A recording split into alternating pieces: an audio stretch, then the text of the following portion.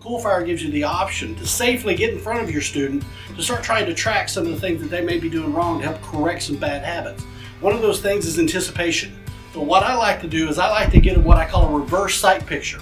So if you want to go ahead and come up on target, I'm going to get directly in front of them and I'm going to line up that front sight with the rear sight and I'm going to say, okay, press a shot.